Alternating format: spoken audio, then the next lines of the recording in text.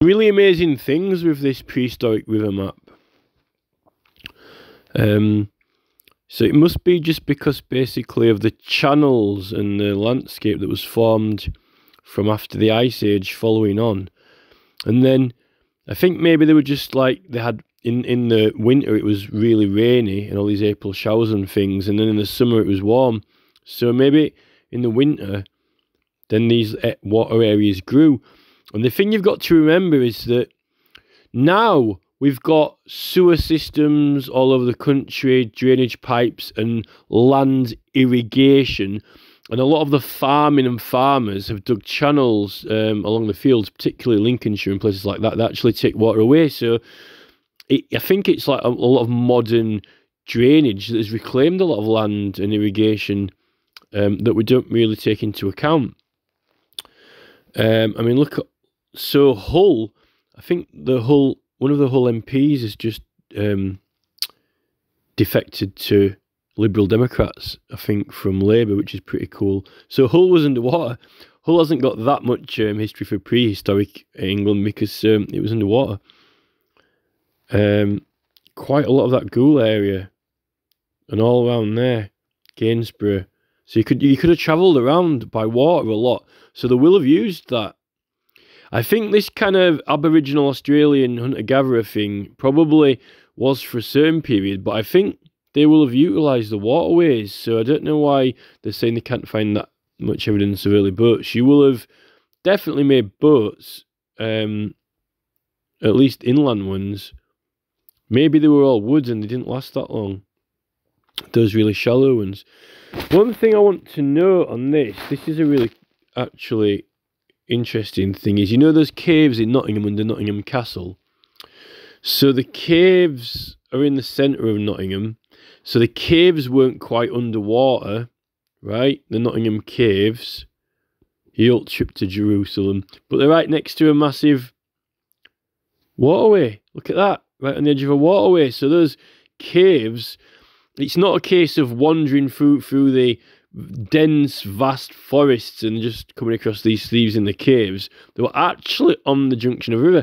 And actually, if you watch Robin Hood, Prince of Thieves, he has him crossing the river, Kevin Costner, doesn't he, when he encounters Little John? This is our river, and if any man wishes to cross it, he must pay a tax. That massive waterway. I think it's a bit more than a river, Kevin. I think it's like, looks like a massive, huge lake. You see, when you go right down to London, it's all water. I mean, the Thames was extremely wide. You're talking like, you know, it's what the centre of London is now, at least anyway, is it was all water there. So that's that. And then you've got all that Spalding in the Wash. So I think it's not to do with sea levels falling or rising. It's just to do with the fact that, you know, there was a lot more water transfer, you know, raining a lot more and less irrigation to take it away from the land. So it accumulated places. And then obviously these channels might have worn away. So, you know, obviously when the Ice Age created certain channels and places, then it would, you know, sit in them. Obviously now we've done a lot of farming now and it's all levelled out, you know, with constant ploughing and things like that, and it just shapes the land. So another thing that I've noted is this is the Lake District, and it's called the Lake District ironically because of lakes, right? Now, there doesn't look to be that many significant lakes there, does there? I mean, you've got a lot of lakes, right?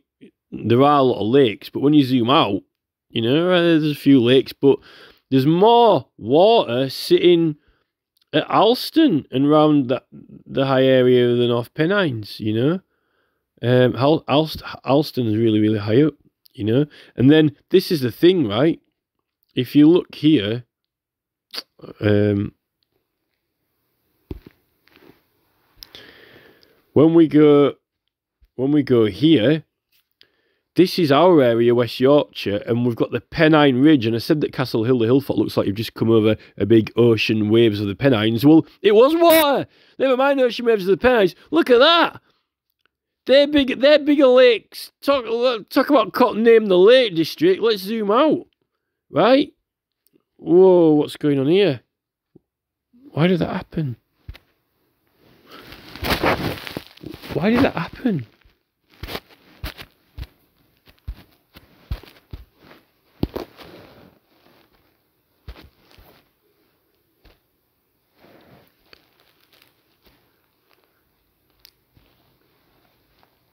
Right, so if you look at the top left is the Lake District.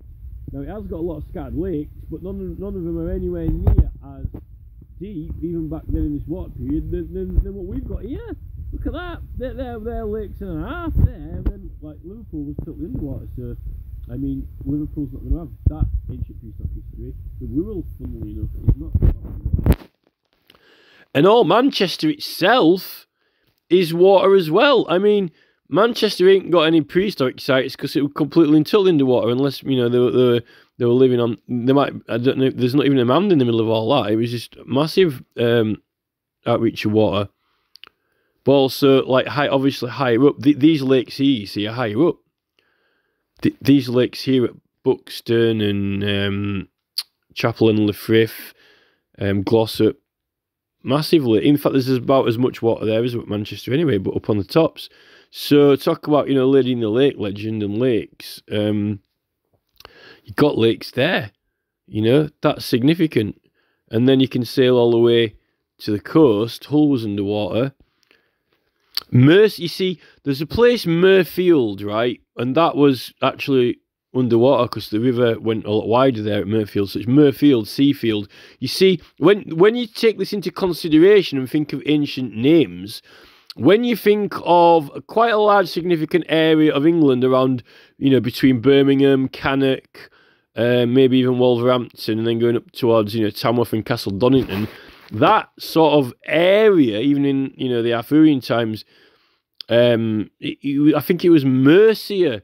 So you think of mercy as to surrender. Mercy, you know, I give in, I surrender, fly white flag. But mer is the sea.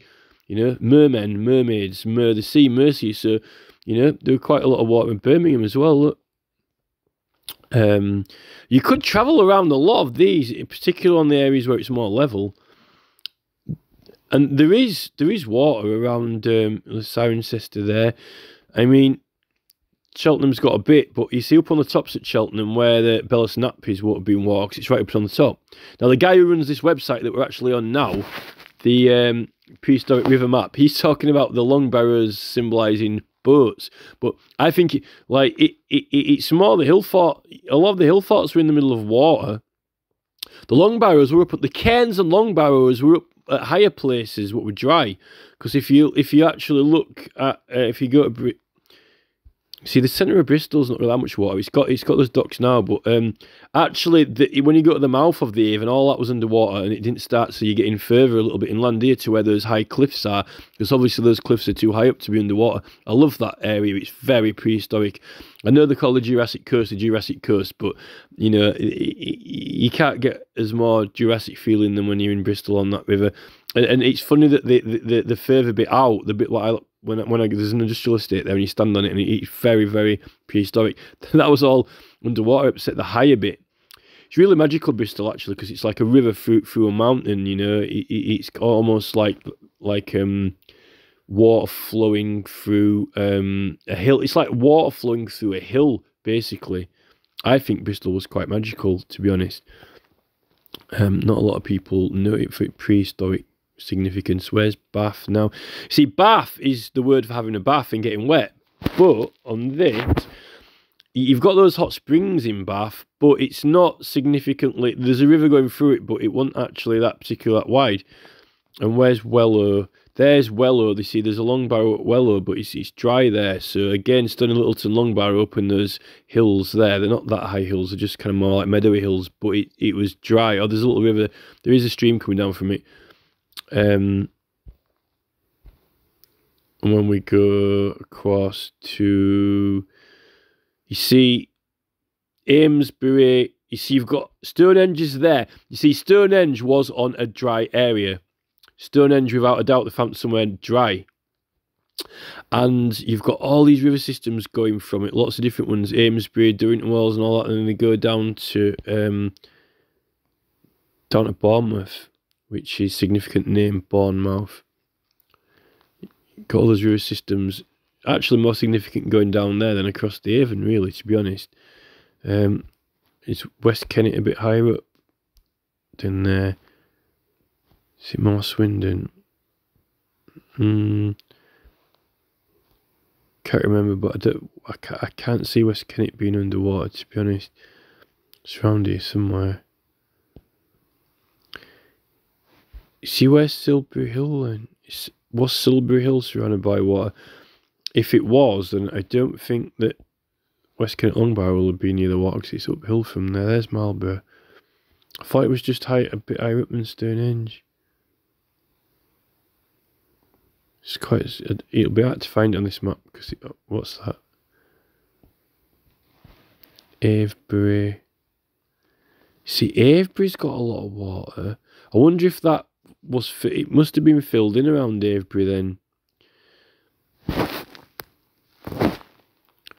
You see, Avebury, that really, really deep trench around it, it must have been filled with water. Because look, the whole area there is got a long water channel coming through it.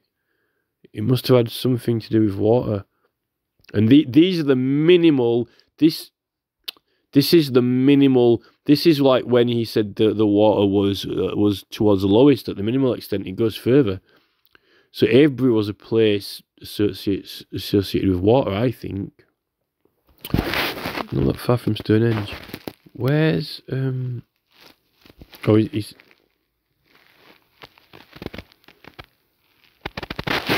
don't know how to find West Kennet on this map. There's another white horse there. You see, it's got some near Uffington, but some people on the groups are saying that Uffington Camp didn't have water around it, but it had some near it there.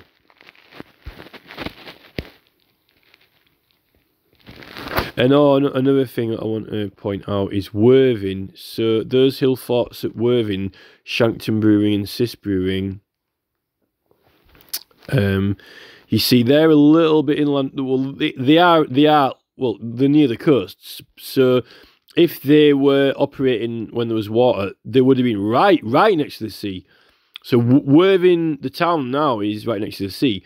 So the hill forts are a little bit further up than Worthing. So if they were going when this was water, then those Shankton Brewing and Cis Brewing would have been absolutely definitely on the water. Now Maiden Castle, when we get over to Dorchester, it's actually got Maiden Castle on here. There it is. You can see it now. Maiden Castle didn't have water around it. Although it might, if he's saying this is when it's minimal and then there was some maximal extents, it could have gone up to it maybe. I'm not sure, but might have gone around it. But according to this, not quite on Maiden Castle, but actually water in Dorchester. It is quite high up. It's hard to imagine any water getting up to it.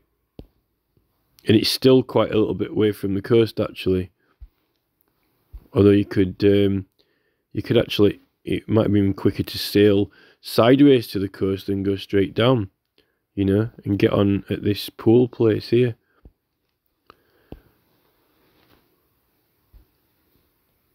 All this Bridgewater's all water.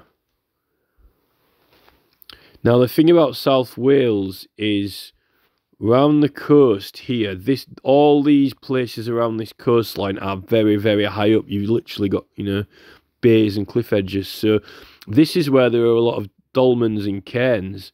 So this was definitely, all these dolmens and cairns are on the high cliffs and ridges all around Wales. And Anglesey didn't really have that much extra water on it. So, you know, they keep dry. And if you go up to Aberdeen, you've got a lot of those crannogs and lakes and stuff. That's where that Painter's Cave is on this coast, and all these recumbent circles. There's a lot of dry area there, and then all this prehistoric stuff that we find at Orkney. You know, those islands are pretty, where we find all those birds. But this top bit here near John O'Groats, all that was water, so there will have been a lot of sailing around to get out to those islands.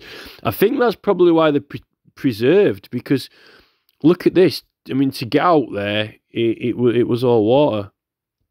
And then you've got islands, so it's kind of island and sailing living.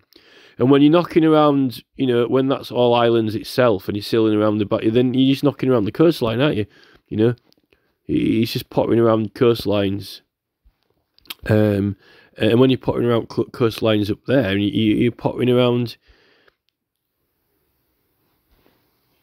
in and out up here, that you see this Northallerton here. This is where they sent the Romans and reckoned it was the headquarters of the Brigantes, all up this area, but it's all water there.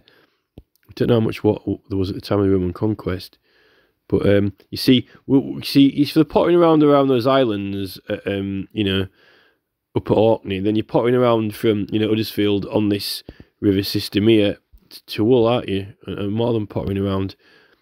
In fact, and all around, you know, before you even get out to Hull, then you got all this massive, huge Scunthorpe, Thorn, Gainsborough, all the way down to those Nottingham caves. Literally, I mean, this is quite flat out here when you get out to Nottinghamshire and Lincolnshire. So you could probably, likely, look at this. You could hop on there at the Nottingham caves, and then, you know, this ain't uphill, I can tell you that now.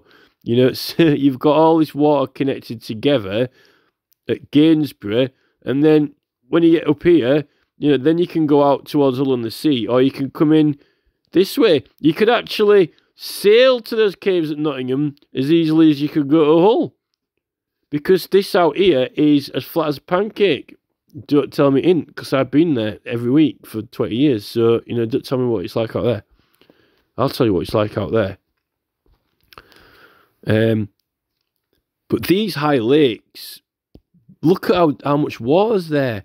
Well, there's actually vast, big lakes, and then you've got the big lake, the high lake and the low lake down at Manchester in the lowland. And then it's hardly a lake district. I mean, it's a bit of a joke calling it the Lake District, you know, a little Lake District, or a big, you know, it's kind of comedy. Although you've got some big lakes here. I mean, look, it would have been more lakes at Alston, you know. There's more lakes at Alston.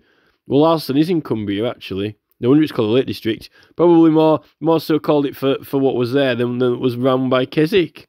You know, they're dinky lakes. And to be honest, look at this. I mean, I know they've got locks now. You've got all these long locks now, Loch Ness Monster, but those locks are all that's left.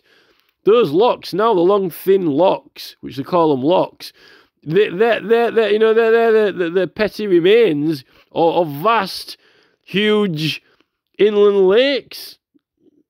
So it's quite amusing, really. So, you know, I find it very, very interesting, you know. Probably the most interesting thing that I've ever read about prehistoric England. It's as interesting, if not more interesting, than the stones. I mean, studying the stone circles and then studying chambers and cairns. I mean, now you're studying the lake systems and waterways. And now they were saying that there were people. There might have even been people before the Ice Age now, and then they got pushed off because of the Ice Age, and they came back again. So. There's a group called Doggerland on there, and it's really good, actually.